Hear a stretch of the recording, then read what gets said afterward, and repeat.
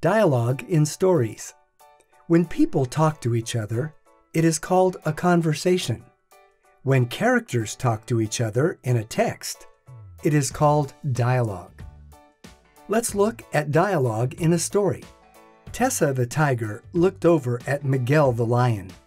"Who do you think is faster?" Tessa asked. "Let's race to the top of this hill to find out," Miguel answered.